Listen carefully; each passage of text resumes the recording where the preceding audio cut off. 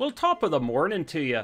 Today you might have guessed by the title of this video and the fact that I'm wearing the color green that we're going to be discussing Celtic mythology and ancient Irish mysticism. This is a topic I have always been interested in since I was a wee lad, you know, hearing all the various fairy tales by Andrew Lang and various stories of ancient Ireland and the wee people and the leprechauns and fairies.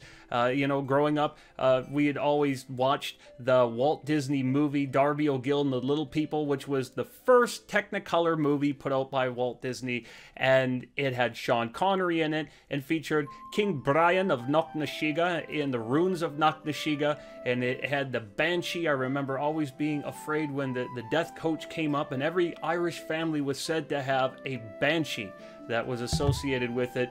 But most certainly I love the fact that they have the fairy mount and they show the original Stradivarius that was there, that the little people loved dancing and the fiddle being played, and how King Brian was always playing tricks with Darby O'Gill and all of the old Irish legends that were sort of preserved in these stories.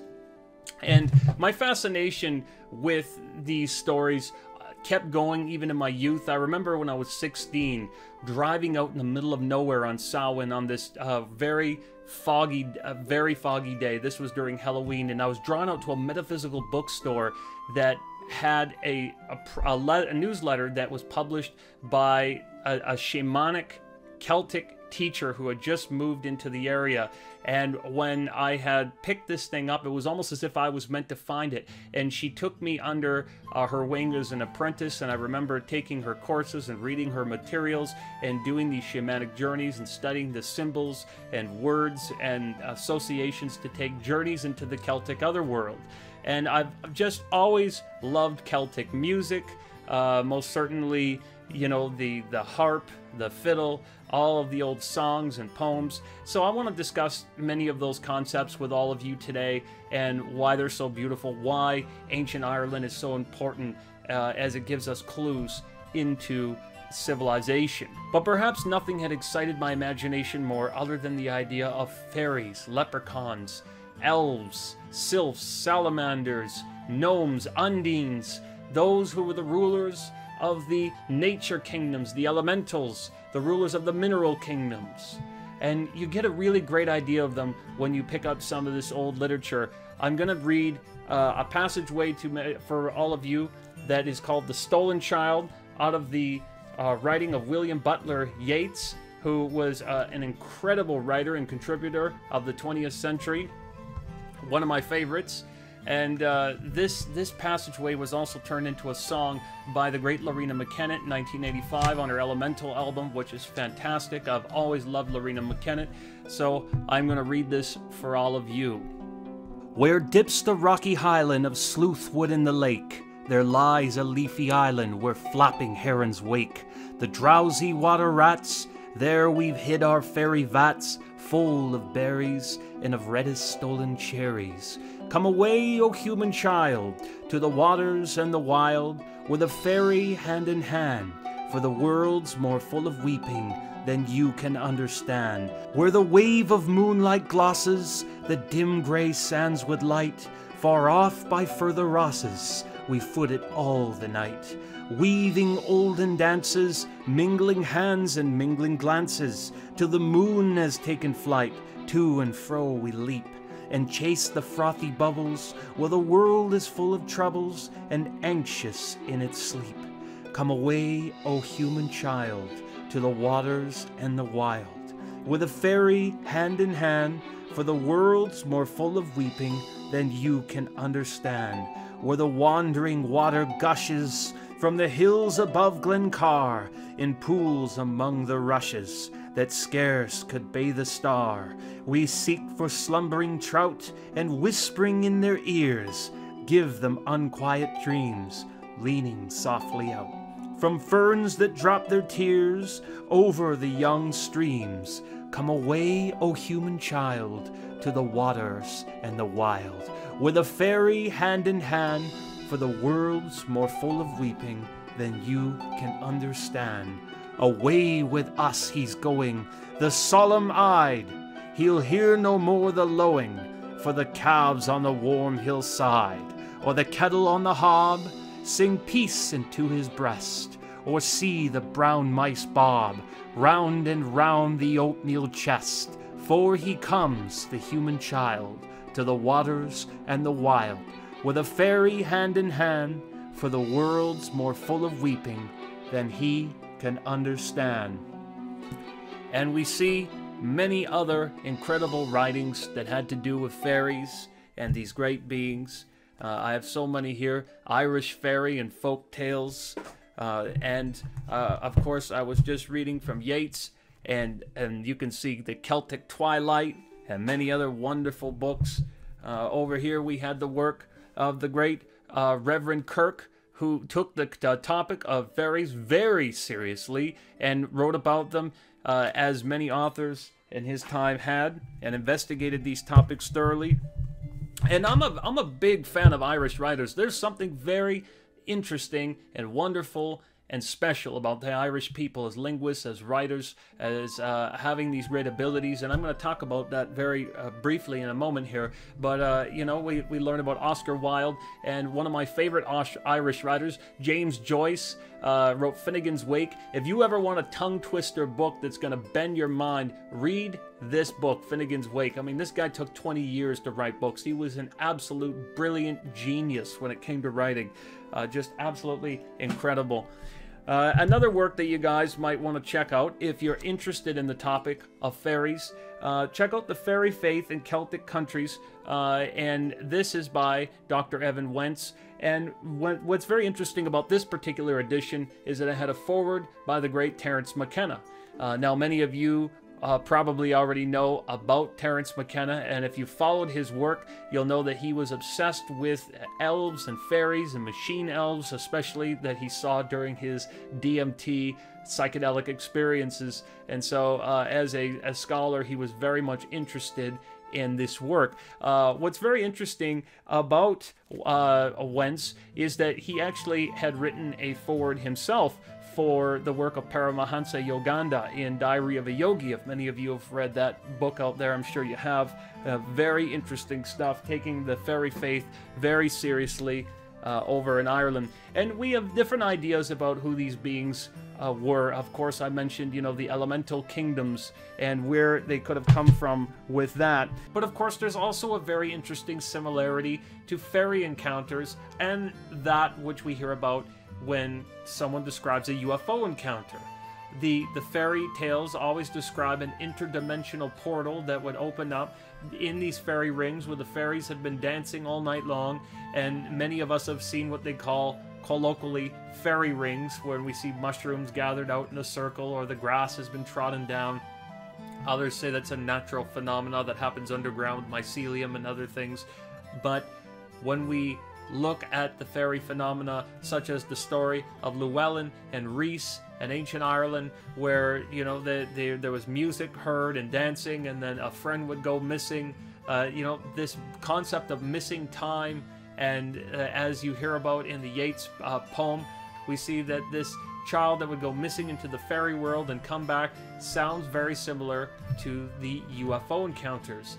And there's actually a place called the E-Seti Ranch in Washington State that is run by a fellow named James Gillian. You can look this up, and many people come there because it's almost like an interdimensional vortex or a portal that goes to another dimension. Or people have taken photographs of UFOs there and captured fairies on film, which is absolutely incredible. And many have different ideas about where the fairy beings came from and who they were. You know, as I mentioned, there's an idea that they're associated with nature spirits and elementals.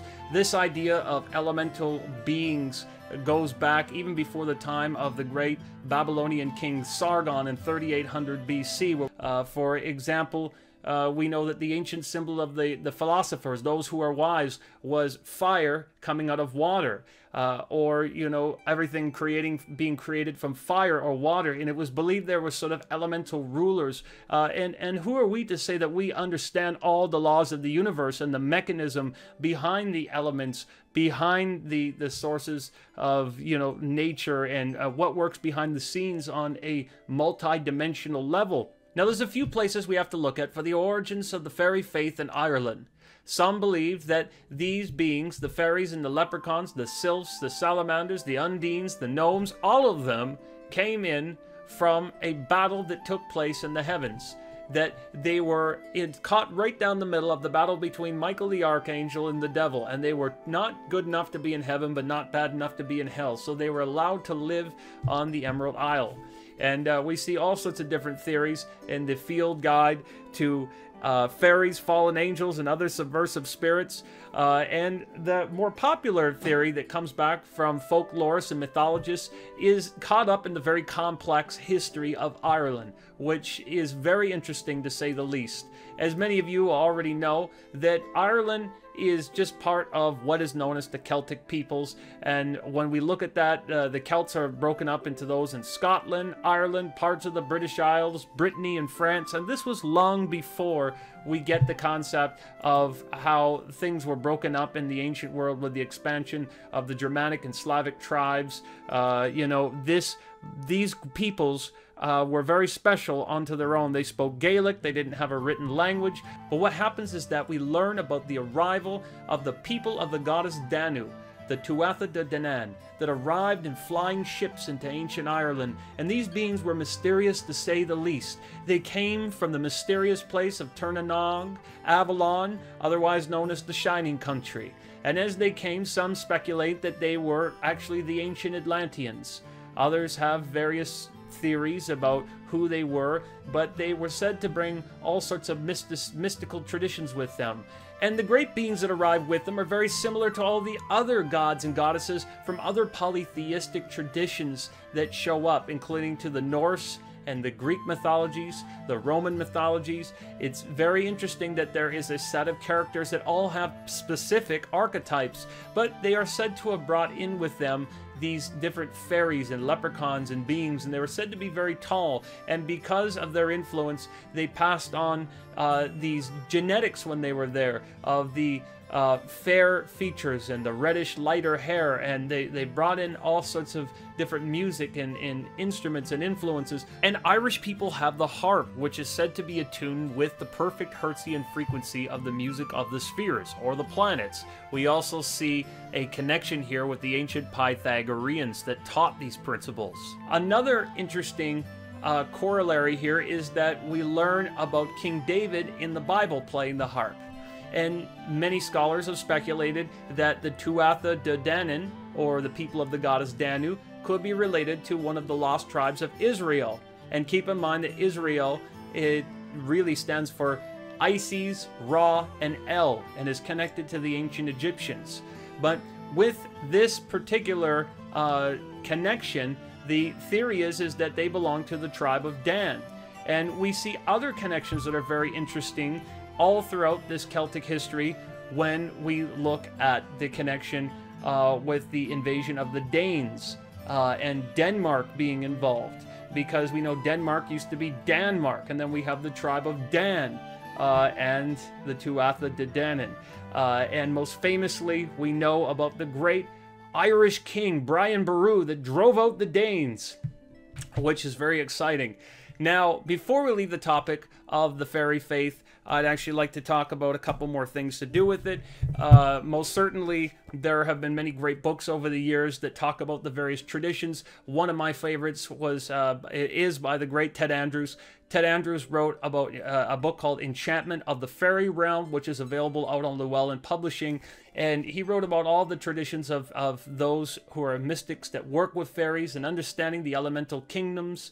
And he describes the various techniques that those out there have used to communicate with fairies. Traditionally, there was ideas of covering one eye, or you could only see a fairy when you had done so by during a tween time or a tween place. And what a tween place was is that you could go out in nature, out in the woods, or an area such as a bubbling stream, or out by the ocean when the water is coming in between, or the tide is coming up and it's in that in-between place, or out in the middle of a bridge, something that's neither up nor down. But the idea was that if you look through some branches that are out in the woods, that this would sort of open up like a glitch in the matrix, or something that you could perceive an interdimensional reality, which is very interesting. There are other traditions that we find in this fairy faith, such as the idea that every forest has what is known as a white lady or a guardian, and these fairies, they would be in all sorts of different areas. There's fairies inside of rocks, and every tree had a tree spirit or a dagda, which is absolutely incredible. I think it's fascinating and remarkable that these traditions have existed for so long. And we learn about other, New Age and spiritual mystical writers, such as Eden McCoy, that has written about the traditions of fairy Wicca being influenced by witchcraft coming out of the British Isles, and mysticism, that the fairies didn't like to use metal or athames made of metal. They only like stone, and they most certainly are afraid of cats going after them or seeing them. So there's various little traditions like that they hold true. But there's still stories in Ireland to this day that I keep hearing about from people who still experience them, that they have encounters with them over at the Hill of Tara and other places. And why Ireland is supposed to be very special for this, it's said when the Tuatha De Danann were driven out of Ireland, and there was this changeover with the fairies, is that the veils were not so thin, so that the fairies and these great beings went underground and they disappeared. Now, when most people think of Ireland, they think of the shamrock, the four-leaf clover, being lucky. They think of St. Patrick's Day, who drove out the snakes, and many are quick to criticize St. Patrick and saying that he was against pagans. And pagans, by the way, were just country folk that served nature spirits and the elementals and preserved nature and these beings. And there's nothing wrong with being pagan per se, but even though St. Patrick was said to have driven out all the snakes of the pagans out of Ireland, obviously he never succeeded, so there's no reason to hold a grudge against him. But we can't talk about all these topics without bringing up the Druids. The Druids were most certainly a magical class of people that wore these white robes, that could have influences to stop great kings from battling, that were attuned to the mysteries. No doubt, perhaps even attuned from the ancient Atlanteans, or as some have suggested, maybe their teachings came from India, or the Phoenicians, or some other area. Either way, it's absolutely fascinating.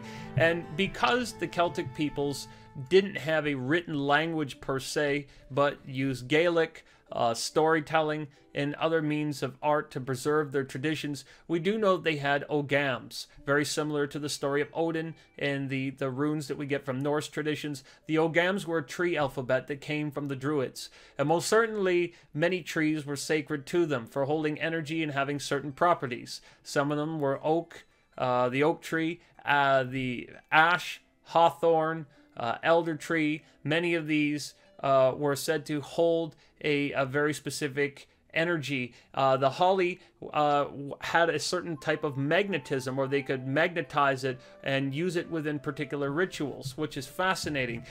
These ogams are even mentioned in some of these books I have on the desk. As you see that the Ogam alphabet was divided up into 3 different areas based on the classes of the Druids.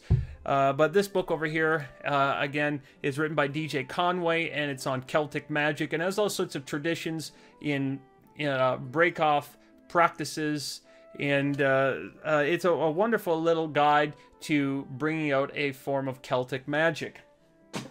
And we see this in other books and other traditions as well. This one is called Celtic Myth and Magic by Eden McCoy, and going into exploring some of the Celtic pantheon and traditions and where that all came together. But again, one of the topics that has always fascinated me about this Celtic and Irish mysticism is the idea of Celtic shamanism. Now, when we think of a shaman, we often think of a medicine woman or medicine man storyteller that existed in Native American tribes or Aboriginal groups in the Amazon, but this is actually a Siberian term, and the Celtic peoples definitely had shamans.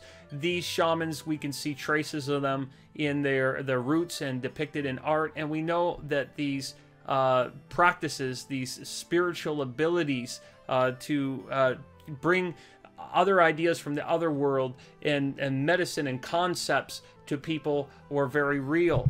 This is covered in the work of John and Caitlin Matthews, who have researched this extensively. In fact, in other books we see, like By Oak, Ash, and Thorn by DJ Conway, she talks about Celtic shamanism. And as I mentioned at the beginning of the video, this is a topic I have studied and looked into, sort of the modern practices of it. I'm not sure what we call neo-druidism or modern druidism is similar to the ancient druidism, but I think that what we draw from these practices of shamanism is very interesting, because we get this idea of the walker between worlds that would go into the other world and bring back medicine and ideas and you know, communications from relatives that have crossed over. And in the concepts of the other world, we learn about something known as the world tree. And in the world tree, it's sort of like the tree of life that we get from the Kabbalah.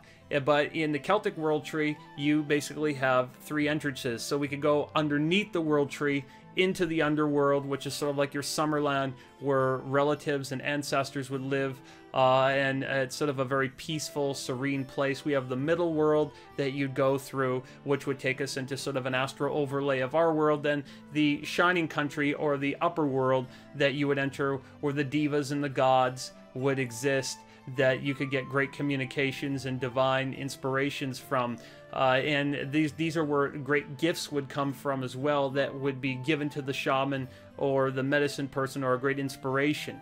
And these wonderful, wonderful teachings of shamanism, be able to meditate or go to the other world, are truly fantastic. In fact, over the years, I've greatly enjoyed the journeying decks that have come out by John and Caitlin Matthews, where they have made cards that allow you to shuffle up various scenarios on these cards that can be used for divination as well, but essentially the cards are used to take a Celtic shamanic journey. So as you would take out the journey, it would tell you if you're going to the underworld, the middle world, the upper world, if there is a Celtic god or goddess that you needed to speak to, or what the inspiration that you're getting from this particular journey is meant to be. And they used various Celtic symbolism on them. They're absolutely wonderful, and I urge you to check them out. And for many years you weren't able to get these because they had gone out of print. I still have the originals here that I've been using for a very long time, and I've had to reorder them before as well. But they also have a new edition of the deck. It is slightly different. It's called the Celtic Shamans Pack. Very neat. It's absolutely wonderful, and there are many Celtic shaman groups that you can find out there that do drumming circles, that bring out these old Celtic traditions, which is truly wonderful. Now, Celtic shamans greatly draw on this ancient mysticism and spirituality, and there are many Celtic Wiccans, Celtic witches, and there are those who call themselves neo-druids, that are reviving what they believe that they discovered from the ancient druids. And but many look to these polytheistic gods to have attributes that they can look to and serve for the teachings. One of those, most famously, has been known as Cernunnos, who is the hunter, protector, god of fertility, god of the forest, that he is associated with Pan, you know, and he's got the horns on his head. So not to be confused with the idea that we have of the devil, by the way, but the picture that we have to look at is from the Gunstrip Cauldron. This picture I'm showing you guys right here, I'm going to try to hold it up so everybody can see it. It basically comes from the Gunstrip Cauldron, which is believed to be dated around 200 BC to 300 AD, and it's essentially what we would probably think of as coming out of the early Roman Iron Age. And when we look at it here, it was actually discovered in Denmark, and it's actually over in the museum in Denmark and Copenhagen. And as I mentioned earlier, you know, Denmark became or Danmark. It became Denmark, and it's associated with the Danes. So there's no doubt that due to the symbology on here, the Gaulish symbology and the depictions, that this is connected to the Celts. And it probably was moved there at some point. And when it was discovered, it was found in a peat bog around 1891. But what's very interesting about this picture that we see is that on the right side here, you'll see that he's holding a snake, which shows, you know, the embracing of wisdom that many see this as. And on the left side, he's holding the infinite sign of immortality, of the infinite. There's no doubt that when we look at how his legs are crossed, there is a connection to being in a state of meditation, of journeying with his eyes closed into the other worlds. Many will associate this depiction on the gunstrip cauldron as being Cernunnos, the god of shamanism, of Celtic shamanism, and we also see that again on the artwork that is depicted here of Cernunnos by Oak, Ash, and Thorn. And another fascinating connection that was made with Cernunnos was pointed out to me by an Irish writer friend of mine, David Halpin, who's written several articles on this topic, who he believes that there is a connection to the Indian Brahmin or Brahma and the Vedic influences coming into Ireland, and there being a connection to Buddhism, especially with this depiction, which I am always interested into and looking into all these other connections. So I am also interested in looking at the ancient astrological calendars that we see in Ireland in the various runes. There's a connection to the ancient Egyptians coming there. There's a connection to Thoth, Hermes Trismegistus. There's so much there to look at, and if you guys want to find out more about the history of Ireland, I highly recommend you look up the work of the great Michael Tazarian. He has written extensively about the ancient Irish origins of civilization, and he did something like a 9-hour lecture in his brilliant fashion that he always does, just throwing facts at you one after the other that are all truly mind-blowing. So over this next 1 month period, we are going to be investigating the mysteries of the British Isles, Irish mysticism, and a whole lot more, including talking to Irish folklorists and finding out if the fairy faith and belief in the little people still exists over there. So stay tuned for more videos. Thank you so much for watching.